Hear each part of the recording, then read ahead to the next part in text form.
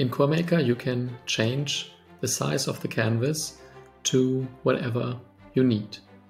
So in the basic version and in the Pro version you have several social media formats already saved, so that you can go for let's say Pinterest, or you go for Instagram story or TikTok.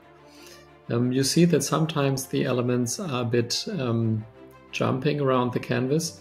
So in order to prevent this, you can group the items for the moment, then adjust and then ungroup again, so that you then can move them freely again. So this is just for safety of the positions.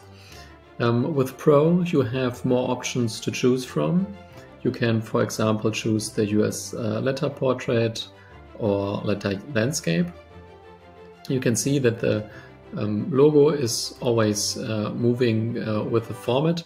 In Pro you can remove the logo as always with selecting it and delete, or in the layers. Once you've removed the logo, it won't come back when you change the format. Sometimes you need another format, then you can set it here. So let's say we want width of 500 pixel and the height of 1000. You'll see here now custom 500 times 1000. You click on it and then you see how your items and your canvas have adjusted.